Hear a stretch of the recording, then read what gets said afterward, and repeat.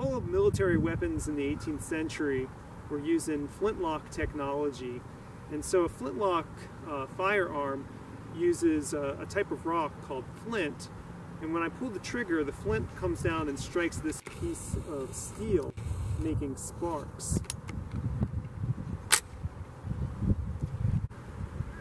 These guns, there's many chances for these guns to misfire. If your powder gets wet, the gun may not fire. If your touch hole gets clogged up with fouling, the firearm may not fire.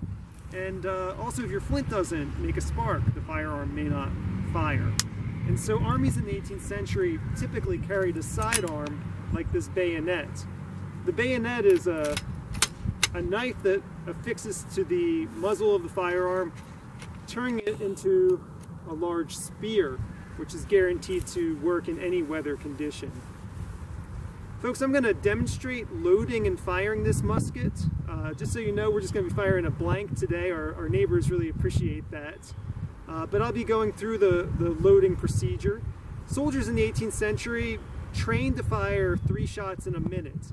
And they were able to do that by using a cartridge box and cartridges. Cartridges have a measured amount of black powder in them, and if we were live firing this gun, also our 1-ounce lead ball as well. First I half-cock the firearm, and I reach into my cartridge box, and I take out a cartridge. I'll use my teeth to open this cartridge,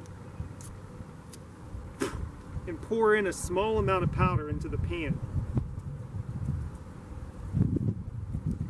I shut the pan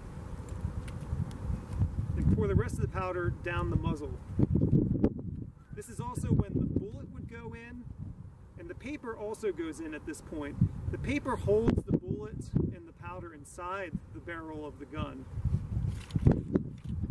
I draw my rammer, and I use the rammer to push the ammunition down into the breech of the gun.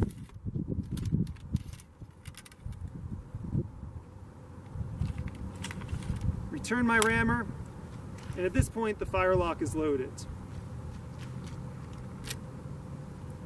Make ready! Present! Fire!